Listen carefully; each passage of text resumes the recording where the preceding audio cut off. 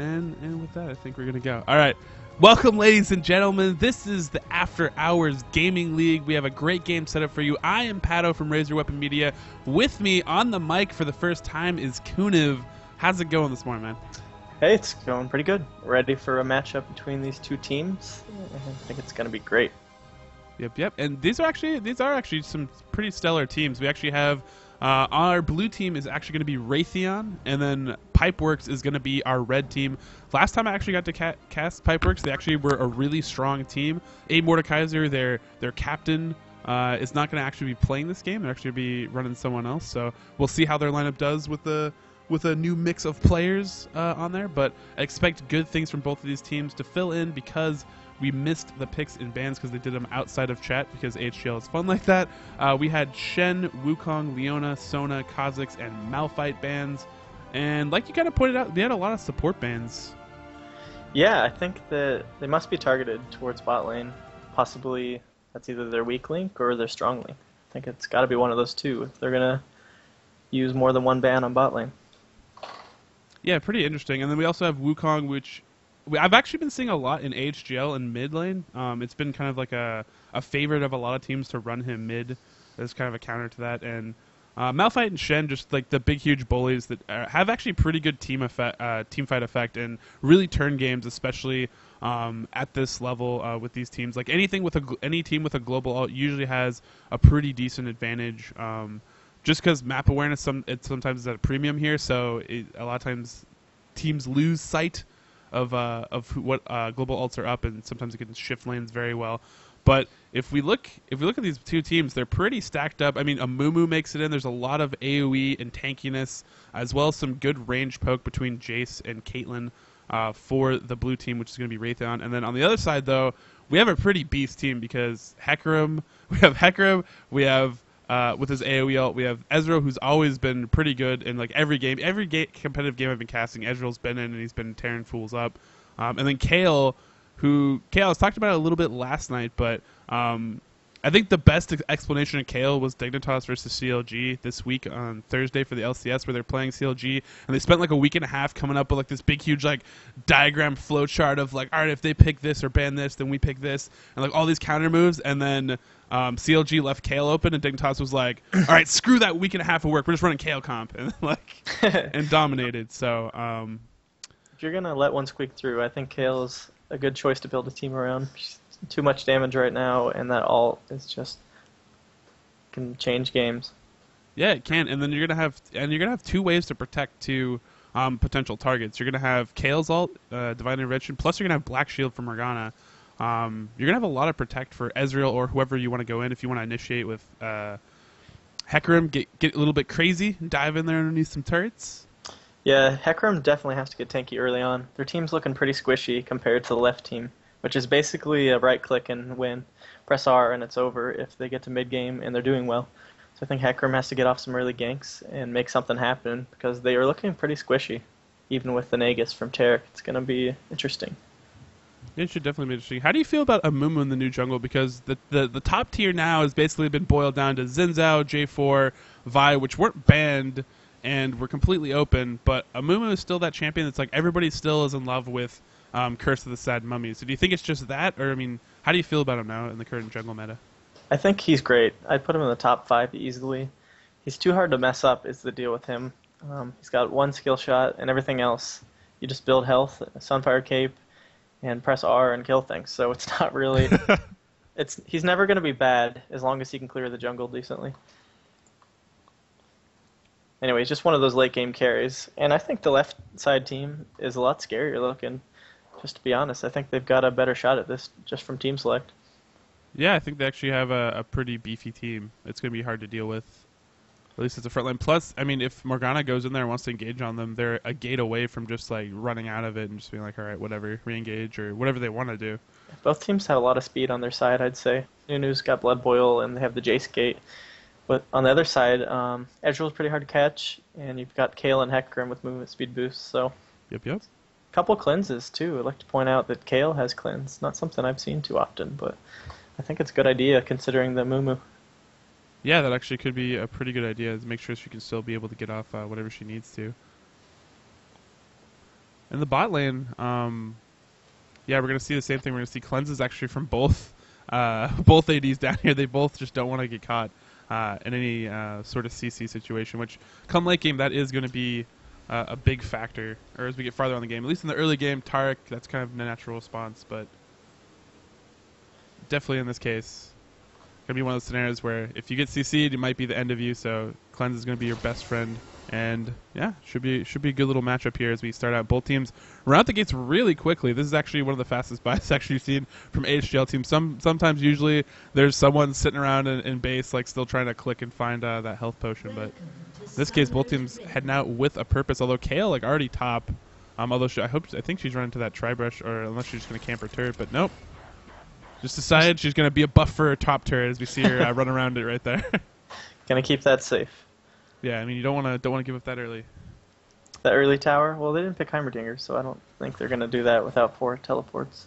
Funny story. I played a custom game with Dan did once, and he's like new meta, and he ran out from the beginning of the game, put 2 auto attacks on the mid turret, and suicided. He's like new meta, gotta whittle down that turret early. Interesting. Does that reduce the gold you're worth? I don't think so.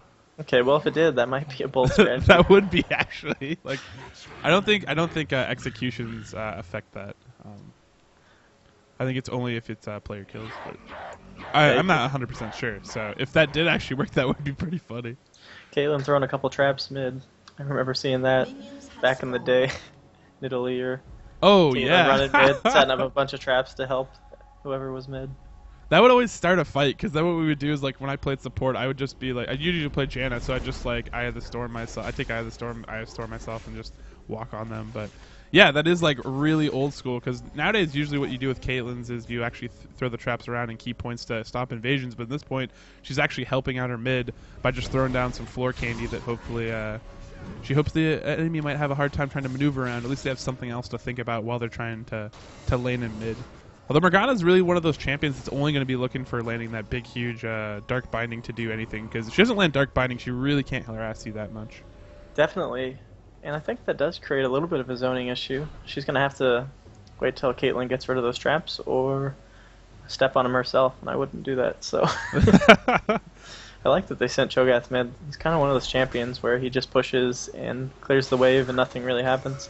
Yeah, well, the thing is, like, what people realize basically, and see, the way Season 3 is going is like, all right, like, so how do we counter... I mean, the easy way to counter mages and damage with the penetration thing is to stack health.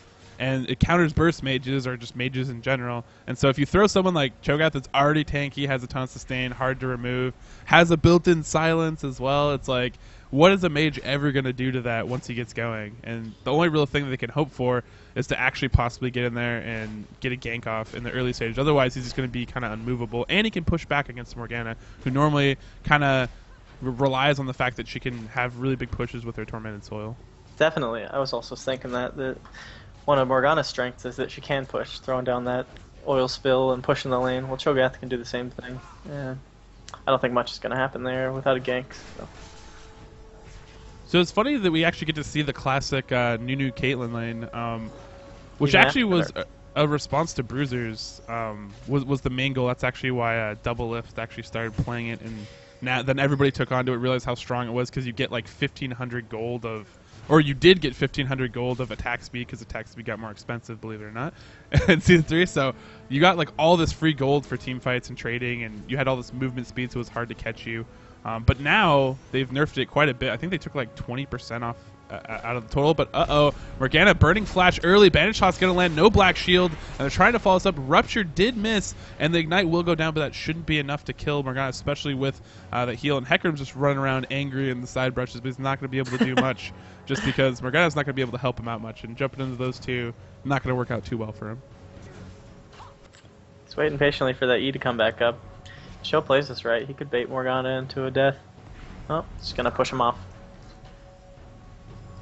I personally like to leave him there.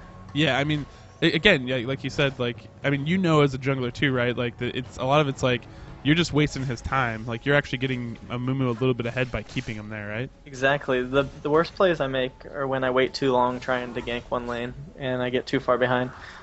So the longer you keep him there, the farther behind he's going to get. And he's one of those champions that needs a lot of farm, Hecarim. He's got to clear the waves as fast as he can and get tanky and get that sheen for his Iceborne Gauntlet.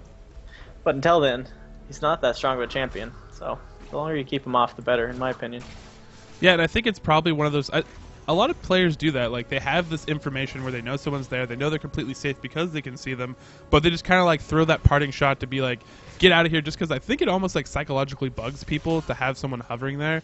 It's like when someone's hovering over your shoulder and you're trying to work or something like that. You're just like, no, get out of here. Like, I want to CS. I don't want to have to just keep my like the corner of my eye on you this entire time.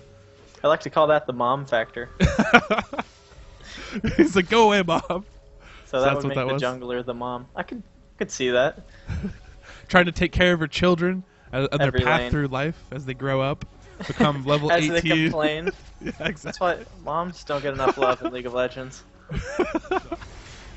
Best analogy ever. Oh, Mumu coming in from the side hatch. Will he be able to land a banish toss, though? Arcane Shift burned early. That could be the key. Follows up, not going to have enough damage. Heal coming in from Tarek, but again, got to be a little bit patient with that Arcane Shift because he was never going to be caught unless he got hit by a banish toss. So all he had to do is wait for the banish toss, and he could have Arcane Shift and would have been dodged and would have been not even taking any damage there. And they're coming right back in. He's waiting here patiently. He's going to get him again. Dirty. He's still got his flash and cleanse, but... Ooh, Tarek taking one for the team, but the flash after is going to seal the deal. And now we have Tarek alone, and he's going to have a hard time trying to do anything here. Might try to hang around in a bush somewhere and get some experience, but he's basically going to be waiting until Ezreal gets back. Great patience shown by that Amumu. It's hard to gank bot lane twice. Usually you'd expect there to be a ward, and it's a little bit risky, but even without a pink bot, it paid off. Yeah, interesting enough, I mean, a lot of the bot lane dynamics I think a lot of players miss when they're first starting out trying to play it is just how important brush control is. And like, in general, a lot of players know this from watching games, and it's kind of like tossed aside when you watch pro games. They never really comment on it as much. But unless there's like, the big like notorious Alistar who we're seeing to finally come back in, or a Blitzcrank or something like that. But you really want to keep eye on that brush, not only for the supports that are usually heavy CC laden, but also just for jungle ganks that'll come up through lane, because a lot of times if you ward up your bottom river a lot and you ward it really, really, really well, then the only way for them to really come for you is to try to come up through there. And Hecarim waiting in the wings to try to capitalize on Kayle getting dove on, but will he be able to run down this Jace? She needs to be careful not to get turned around on, because a really quick gate shot could silence her really, really quickly. She has good reaction time. And now Morgana going all in on this Cho'Gath. This is her chance. Throws on Tormented Soil. Black shields, but that's not going to help her kill him, unfortunately. Yeah, not quite enough. Interesting to notice that gank earlier that helped Cho'Gath out. He's winning quite a bit right now. He's up about 20 CS, and Morgana has to go back again. And he just got a blue buff. He's going to heal up off this creep wave, and he's staying for a really long time.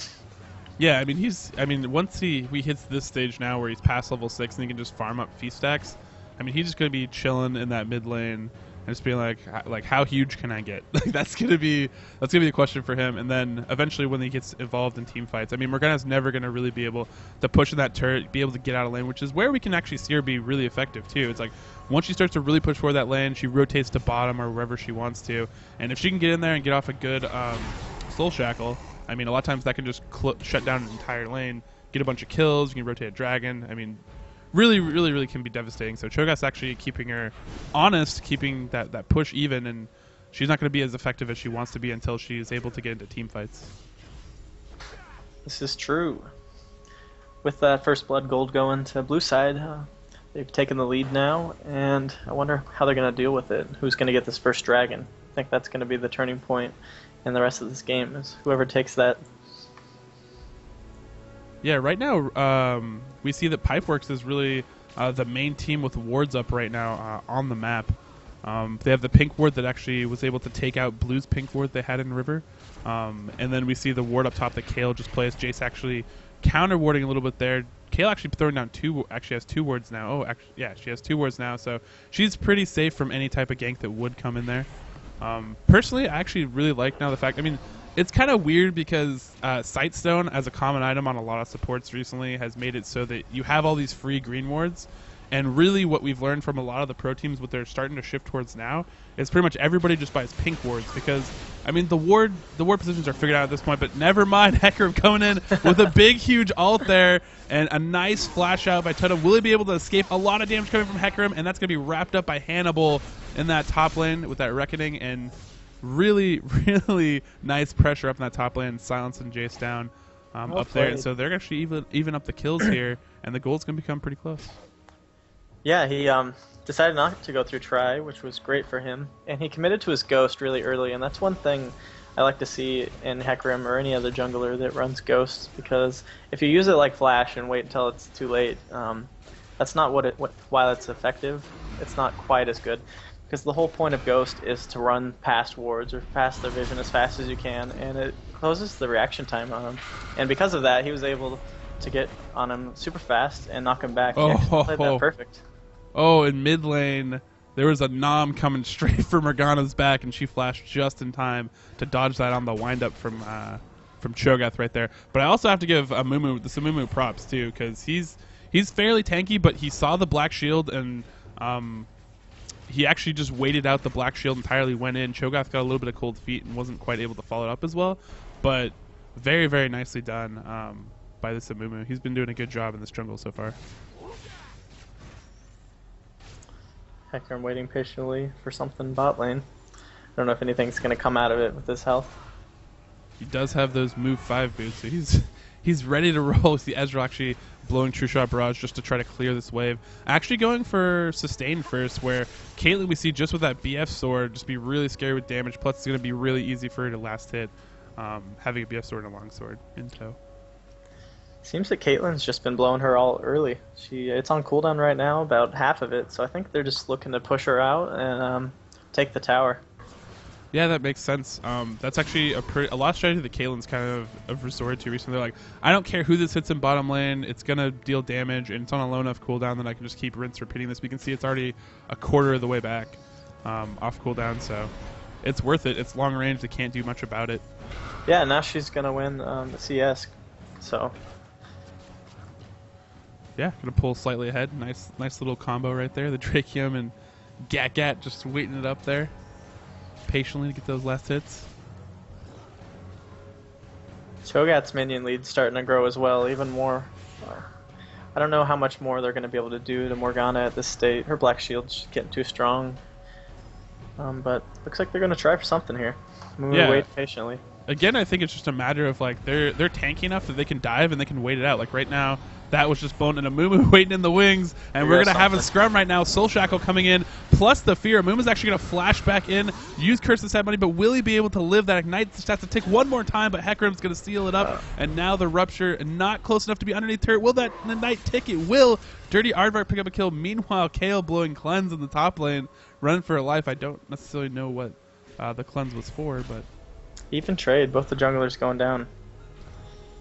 Yeah, it was. She didn't cleanse for Ignite because Ignite is still up on Jace, so I don't know why she cleansed or what Jace has that that is worth cleansing. Because I don't think he doesn't have any slows, does he? Jace? Yeah. I still don't know what he does.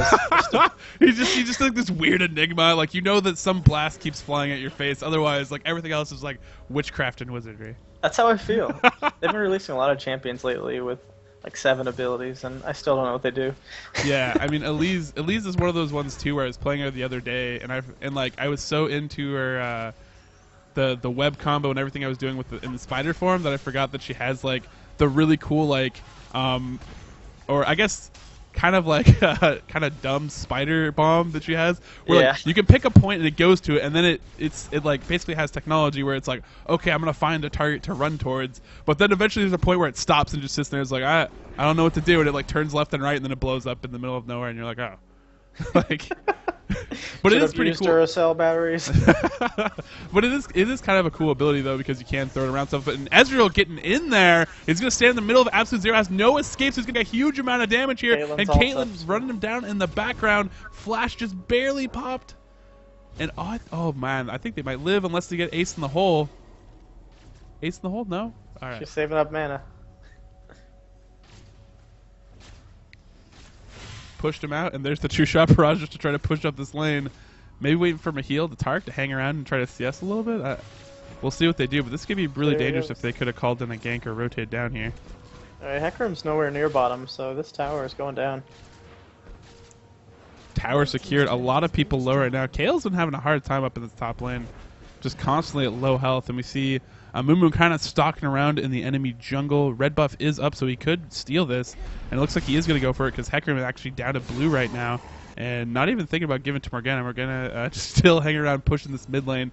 Doesn't really want to leave it alone, but I mean, look at this Cho'Gath. Like, both of them just kind of looking at each other like, what are we ever going to do to each other? Hannibal run for his life. Jace. Here comes a Mumu. Gate shot just barely misses, and a Mumu out from the side hatch. And Kale's ult's down, so if he gets in there... Oh. Ooh, there's that Hecarim. But there is backup fear coming in. Jace getting very, very low now. Will Mumu be able to save him? It looks like he's actually going to turn back on to Hannibal, gets that red buff procced, and now it's a matter of can Hecarim run him down. Cho'Gath was rotating up, but now he's actually being stopped by Morgana up here on the crossover. And now they're actually doing battle between themselves. Looks like Hecarim is going to be able to wrap that one up, and we see a flash out by Morgana over the wall to escape this Cho'Gath, who's still over half health. Mumu was smart enough to know he wasn't going to escape using his ult too, so he's got that for the next fight. And I'm wondering if they're going to go for Dragon finally. They've got that bot tower, so if Caitlyn can just push it out, a lot of the other team's ults are going to be down for this next fight, and I think they could win it. See how they react to that. Yeah, I think that's actually a really good call. Plus they have this. Plus they have the Nunu there, so they actually have another, almost like, and they have Cho'Gath. So like their buff control, like they should not be able to lose a buff if there's a counterplay on it, because between Feast, Consume, and a Smite, they should have that locked down as long as they have the coordination. This could also mean early Baron too, so we'll have to keep an eye on them if they get enough of an advantage and they feel like they want to try to sneak something, get some ward advantage. But based on the wards I've seen so far, there's a lot of warding from Raytheon now in that bottom jungle and around Dragons, so they're pretty much setting up for that objective at the current moment.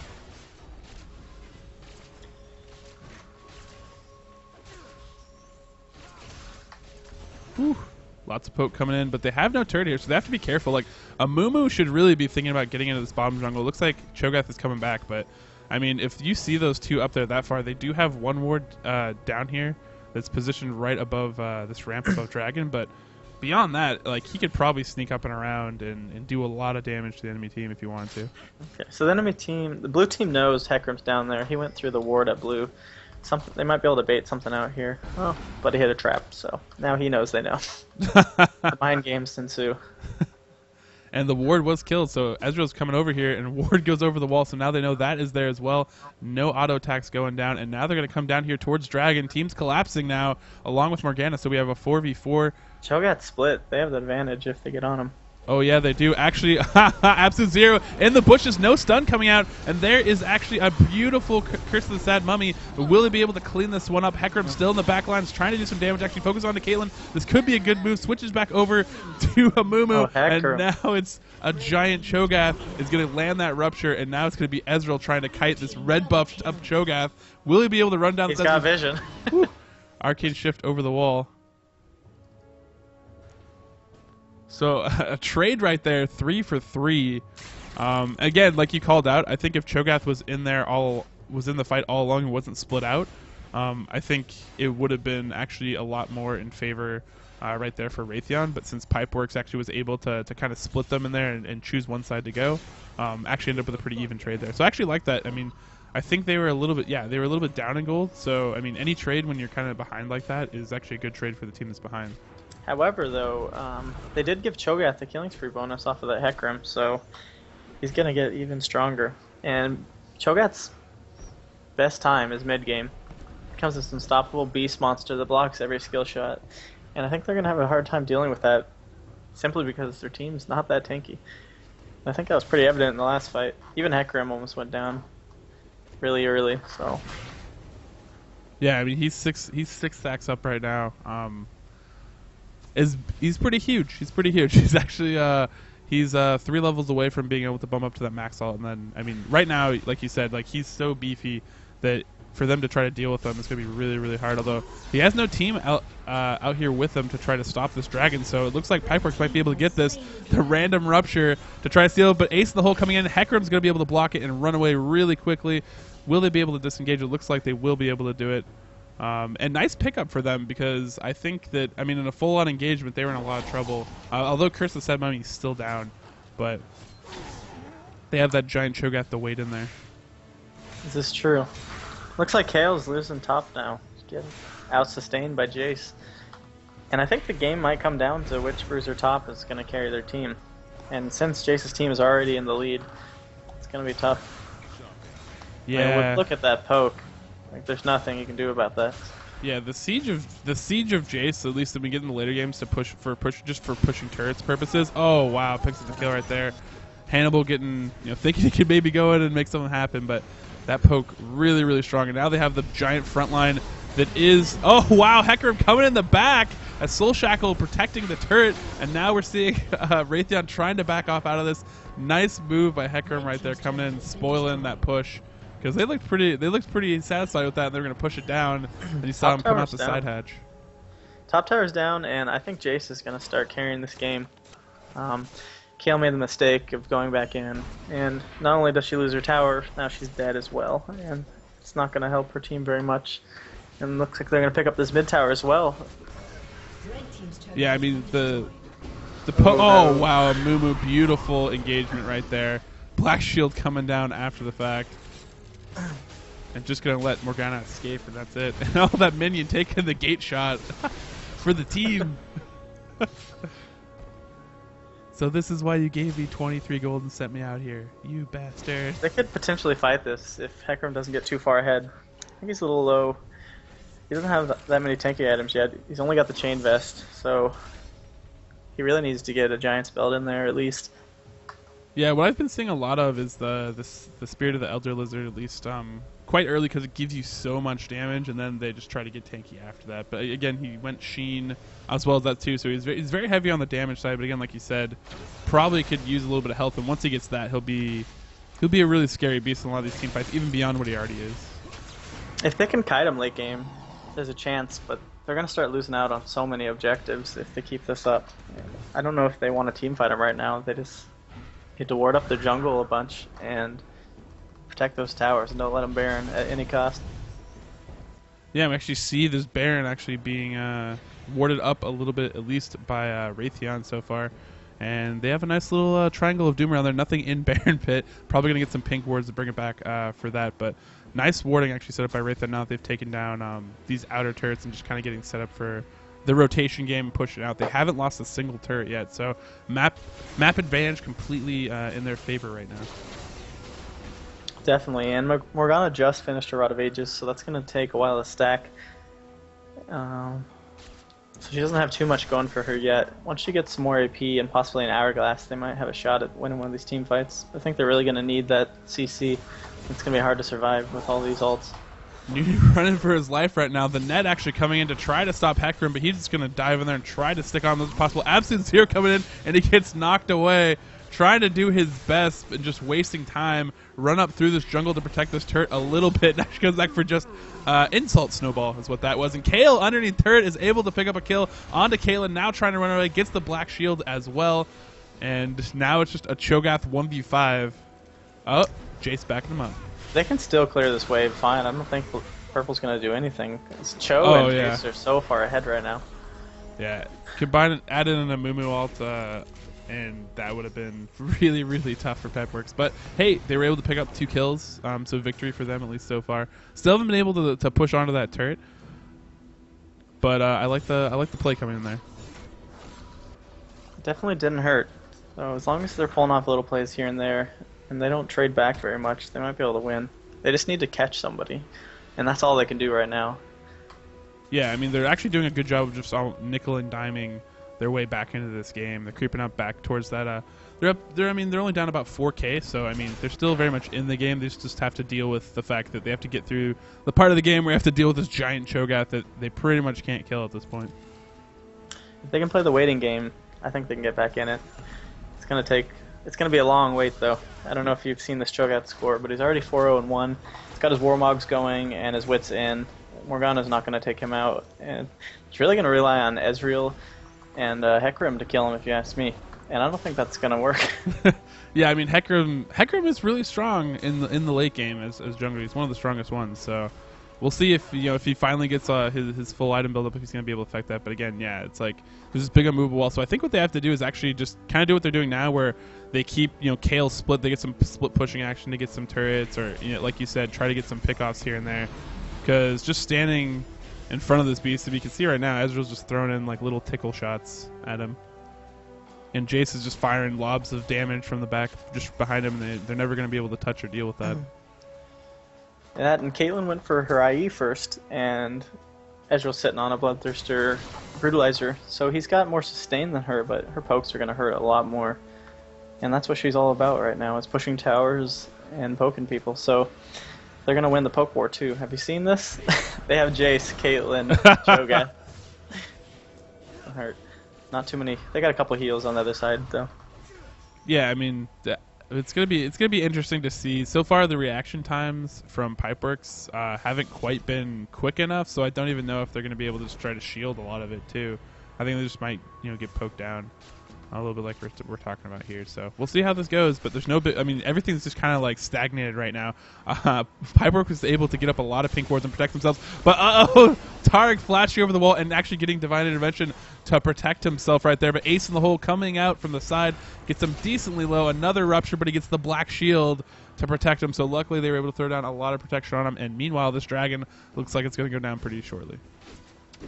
Yeah, unless Ezreal can time this perfectly, I don't think they're going to beat a Cho'Gath. Cho'Gath Nunu Smite, yeah, that's a lot of damage to try to beat. Better just save your ult at that point. Yeah, clear waves, push lanes, whatever you have to do. I mean, it might be a good idea at this point to actually send it top to clear that top wave, to stop it from pushing on them. Yeah, he might be forced to do that. Also, we have 2 flashes down now. Taric and Morgana both down just from little engages here and there. And Kale's down as well.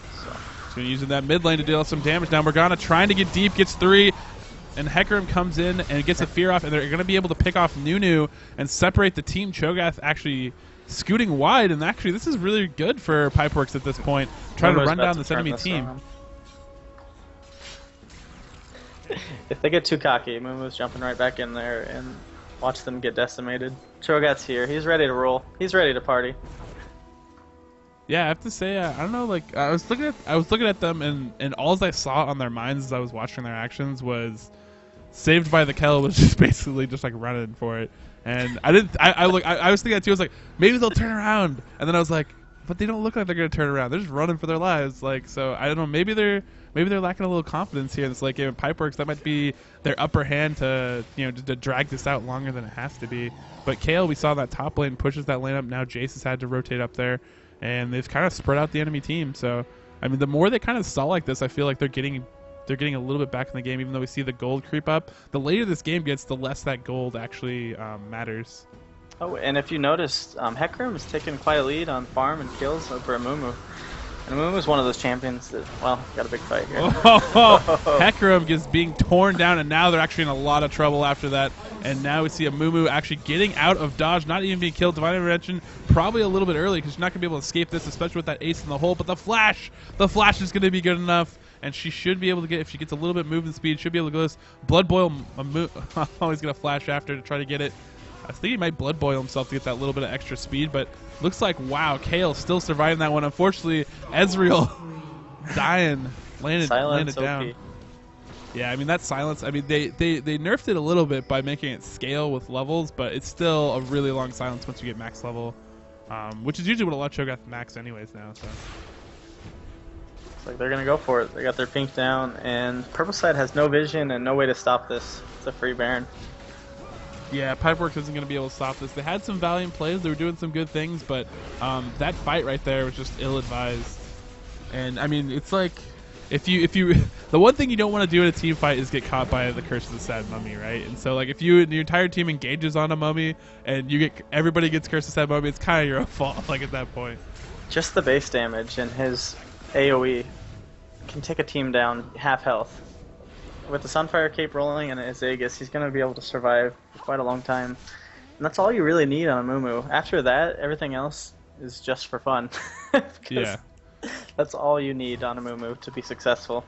Even though his farm isn't quite as high as Hecarim, like I said earlier, all you have to do is press R on more than 3 people and you win. Yep.